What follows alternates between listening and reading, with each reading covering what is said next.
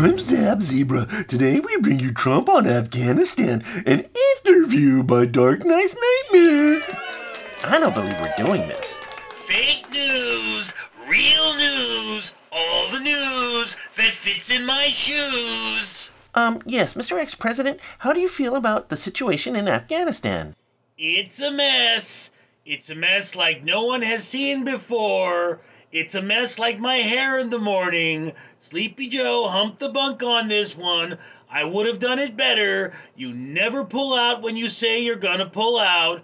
We had the deal with Stan, and Stan would keep that deal. If I were in the White House, my big brain would have fixed this no problem. You have to get your people out first, then your equipment, then your soldiers. But aren't soldiers people?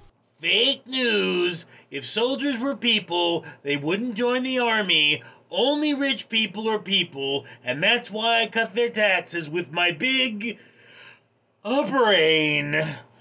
So what would you do in this situation? Leaving a country is like leaving a hotel room. You take everything of value first. Your luggage, the nice chair, the Bible in the nightstand, and the panties that Stormy said you got all orange.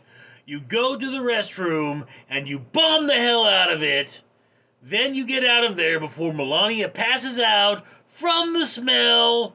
So what would be the orange underpants in this situation? The American people first, because they're all orange. Then you get your equipment. They got a bunch of our guns, all kinds of shiny metal trucks, and 40, sometimes I hear 50, sometimes I hear 100 of our whirlybirds. You mean the Taliban? They are great fighters. They turned the USSR into Russia.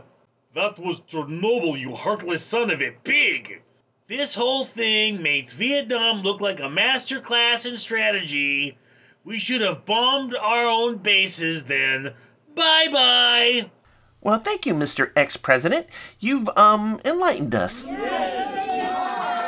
This is Rocket Stingray reminding you that whereas we talk about the news, human rights violations are no laughing matter. Our hearts and thoughts and prayers go out to those impacted by this disaster. Well, maybe not Donald Trump's thoughts. Certainly not his prayers. Rocket Stingray, out!